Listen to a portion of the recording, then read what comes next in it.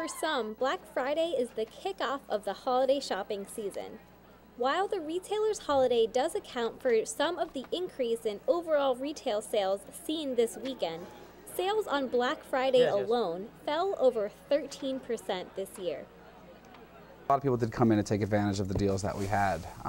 So I guess in that respect, we did more dollars-wise than we do any other day, but our ticket count was definitely way lower. Black Friday can offer great deals for those willing to go out and brave the chaos and crowds. But for those looking to avoid some of the commotion, Cyber Monday allows shoppers to get discounts from the click of a mouse.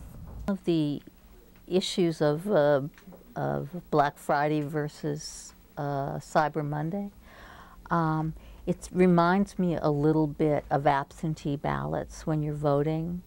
It's a great thing to have so that people who can't get out or have great difficulty getting out are able to vote. But I wouldn't want to be told that as a person with a disability, you don't have to make polling places accessible. And you must use something, a piece of paper that you have to mail in at a certain time instead of being integrated with the rest of the population.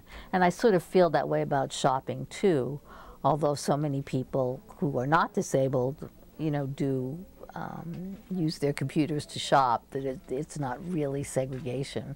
It's really just as much integration, or you might say isolation. I mean, we're sort of all shopping separately and privately when we're doing it online.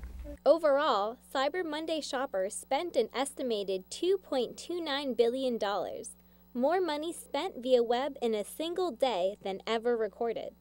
For BUTV 10, I'm Jessica Pratti.